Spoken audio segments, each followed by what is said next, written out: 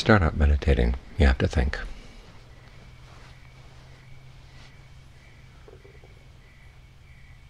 But you have to think in a skillful way. In other words, you're thinking about the breath.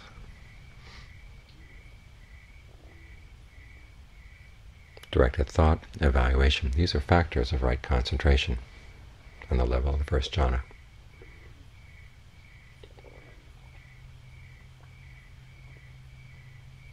So even though you may be able to get into concentration really quickly, there's still some thinking that gets you there. And if you get into concentration slowly, you've got to learn how to think your way into the concentration. Think about the breath. Visualize the breath in the body. Think about how to make the breath more comfortable. And once it's comfortable, think about how to spread it around in different parts of your body. Think about the way you understand the breath. There are various levels to the breath. There's the in and out breath. There's the breath energy that's flowing along your blood vessels, flowing along your nerves. There can be still breath in the body. There's lots to think about. And these thoughts are all meant to help get the mind settled down. The Buddha once said that he finally, after all his years of trying false starts and going down dead alleys, when he finally got into the path is when he realized that he should divide his thoughts into two types of skillful thoughts and unskillful thoughts. In other words, you judge your thoughts by the results they give. He didn't say that all thinking was bad, although he did say that even with skillful thoughts, you can think about skillful thoughts 24 hours, and the only drawback is you get the mind tired. So you want the mind to learn how to rest from the thinking. But he never said that the conceptual mind is bad. It's just learning how to use your concepts properly. That's the path. It's the part of right view, right resolve. These involve thoughts.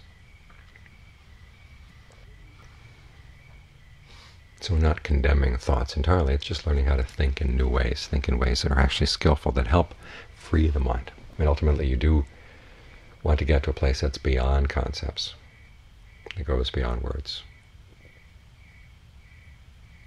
But you get there by using concepts and using words. This is a point that a lot of people misunderstand. They think that in order to get to the unconceptual, or what beyond concepts, you just drop concepts immediately. It's like the old simile of the raft. The version in the Buddha's teachings is that you take the raft across the river. And then once you get across the river, you don't need the raft anymore. You can put it aside. And so the thoughts of right view, the thoughts of right resolve, these are part of the raft. There's actually a Mahayana version of the simile where you get across the river by dropping the raft to begin with. I mean, the simile just doesn't work. If you drop the raft, you get washed away. So you learn how to use the raft. And this issue goes way back to the time of the Buddha.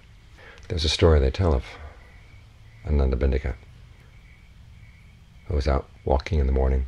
He says, it's too early to go visit the monks. Let's go visit the other sects. And he went to a place where they were having their debates, and they were debating whether the world was eternal or the world was not eternal, or finite or infinite, whether the soul was the same thing as the body, whether the soul was different from the body, whether an enlightened being existed after death or didn't exist, or both, or neither. Those are the hot issues of the day. And so they saw him coming, and they said, oh, let's be quiet for a while. This is a follower of the Buddha. He likes quiet people. Maybe he'll think if we're quiet, he'll come in over and talk to us. So they were quiet. Then Ananda Bindika came, and they asked him, so this Buddha you're a student of, what are his views? And Ananda Bindika said, I really don't know totally what his views are. What about the monks? What are their views? I don't know totally what their views are.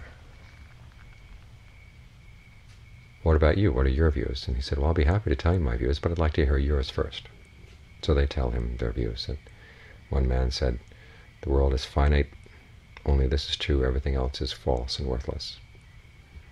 Someone else said, no, the world is infinite, only this is true, everything else is false and worthless. And so on down the line. And the Bhikkhu's response was, well, whoever holds to that in any of these views suffers because they're holding on to the view. And wherever there's clinging, there's bound to be suffering, and where there's suffering, you just can't get, there's no real happiness. And they said, well, what about your view? And he says, well, all views are conditioned. Whatever's conditioned, you have to let go of. They said, well, that your view too is a cause for suffering. He said, no, this is the view that leads beyond suffering, because it teaches you of ultimately let go of views.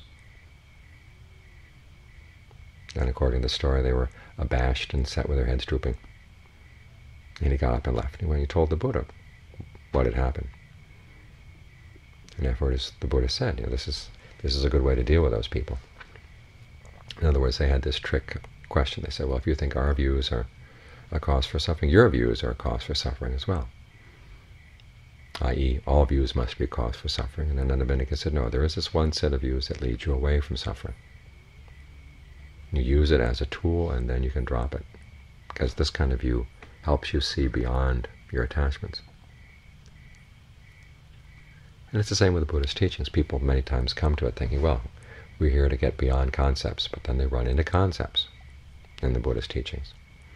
And therefore they feel that the Buddha is being inconsistent. What's inconsistent, though, is their misunderstanding. The Buddha never says we have to drop concepts from the very beginning.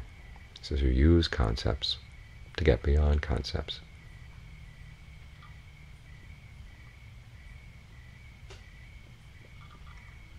You see, especially now, people come to Buddhism thinking, well, they're suffering from their conceptual framework, they're raised in a materialist worldview, and they feel alienated from themselves and from the world around them. And I think it's simply because of their concepts. Any kind of concept would alienate them. They come here and they see the Buddhist teachings on karma, on rebirth.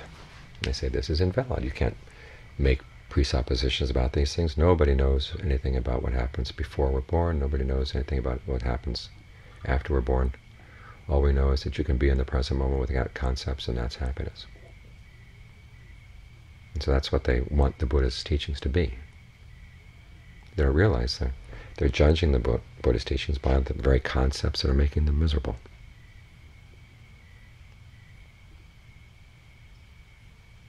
The idea that we can't know beyond our immediate sensory experience, so therefore we just try to heighten our immediate sensory experience. The Buddha never taught that.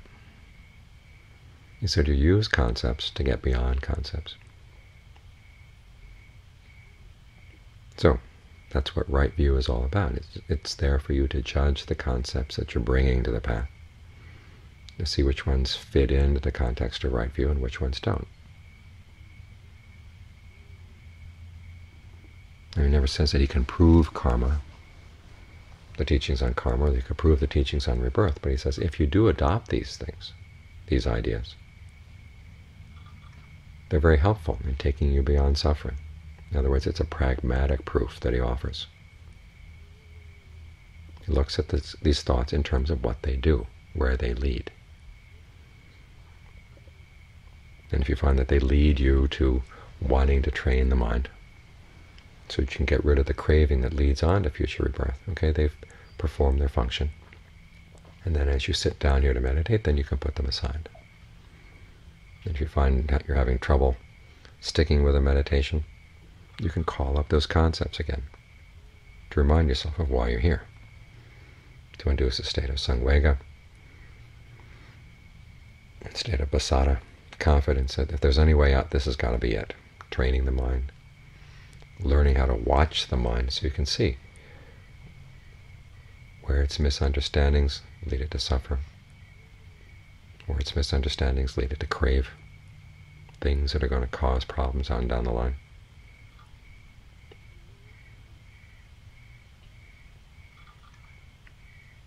And then you use those insights to give you more impetus to practice, to realize that this is something important that we're doing here. We're not just trying to hang out in the present moment and squeeze as much intensity out of the present moment as we can. We're in the present moment to watch our intentions, and this is what the teaching of karma is all about, why the Buddha stresses karma over and over again. The early Buddhists often made the point that their teachings on karma were what set them apart from all the other teachings available. In other words, it's not a deterministic view that some people had at that time. And it's not a view of total chaos. It's non-linear. And the important element is that part of your experience is shaped by past intentions, and part of it's shaped by your present intentions. You can't do anything about past intentions, but you can change your present intentions. So you focus on that. That's why we're focused on the present moment, to look at our intentions. And when you have right view, you realize that's why we're here. So that helps give focus to your meditation. Once the mind is still, and you intend to make it still, that's a skillful intention, then you want to look at the process of intention in a deeper way, to see exactly how much it shapes your present experience, how an intention happens, how you fabricate your breath, how you fabricate thoughts, how you fabricate feelings and perceptions. You want to look into that. That's how discernment is developed. Now, you're not going to have this kind of focus unless you have a real appreciation that, yes, your actions really are important in this issue of creating suffering. Not only now, but on into the future. So this is how the proper use of concepts gives real focus to your meditation. A while back I was giving a talk to a group of people on karma who'd been meditating. They'd been meditating for quite a while. I tried to make the point that an understanding of karma really does focus your meditation in an important way. It helps focus you on the issue of what you're doing that's skillful and what you're doing that's not skillful, and realizing how much that does shape your experience. And they all kind of looked at me with this blank look. I realized they'd been taught there is no such thing as skillful or unskillful, good or bad in the meditation. It's just simply hanging out in the present moment and squeezing as much non-conceptual intensity out of the present moment.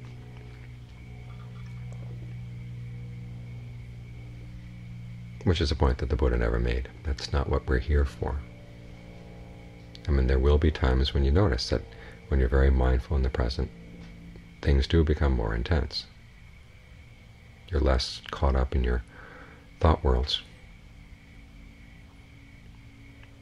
And the breath becomes more intense. Everything becomes more intense. But that's not why we're here. You want to look deeper. Okay, what is it about the element of intention that makes the difference in the present moment? Always look for that, because that's where freedom is going to lie, in understanding your intentions. That's when you totally understand them, that's when you can let them go. I mean, this is what they call the karma that leads to the end of karma.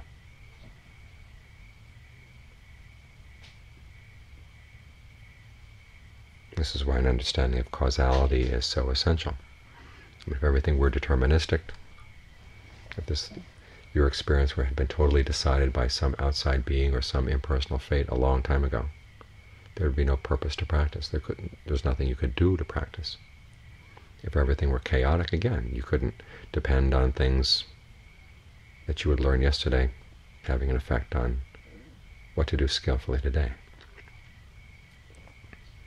But the fact that things are non-linear, that part of your experience is being determined by what you're choosing to focus on, what you're choosing to do and say and think right now, that leads an opening for the practice, because you can change what you intend right now.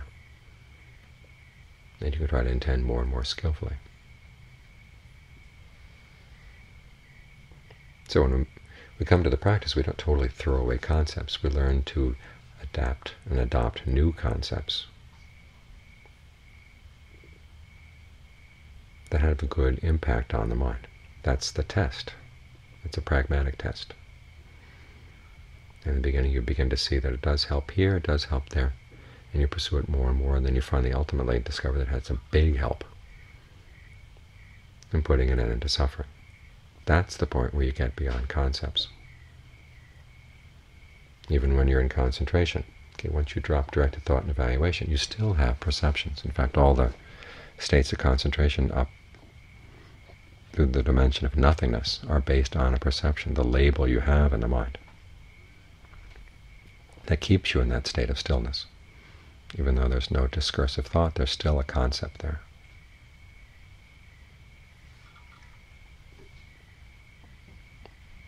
So it's not a matter of totally abandoning concepts. It's learning how to use your concepts wisely, picking and choosing which ones are helpful, which ones are not. When you need to think discursively, when you can drop discursive thought and just be with one perception.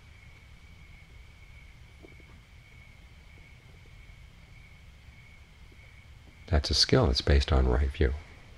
So learn how to make your views right. And then apply those right views to understanding how the mind creates suffering. And that's how views ultimately take you beyond views, so that even right view is something that you can learn how to let go when you need to. But don't be too quick to drop it. Don't be the sort of person who leaves the raft on this shore and tries to float across the river. Use the raft when it's helpful. That's why it's there.